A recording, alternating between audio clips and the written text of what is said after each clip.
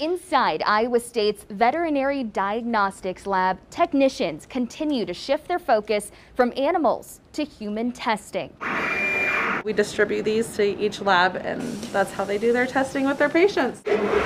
For 9 months now, what was a teaching lab inside Vet Med has transformed and kept up with demand to ramp up testing efforts in central Iowa. Prior to that, we were not certified or allowed to do any kind of human testing. Dr. Karen Harmon is using her 2 decades of experience to spearhead the effort, shifting 20 animal technicians to human testing. We can do this because this is the type of thing that we've been doing for animal testing for years. Their peak came during admissions, completing 10,000 same-day PCR tests in just 3 weeks. It's pulling up the proper amount of sample, transferring it into a solution that's going to break down all the cells and viruses so we can get the genetic material out. And then from there we can test it.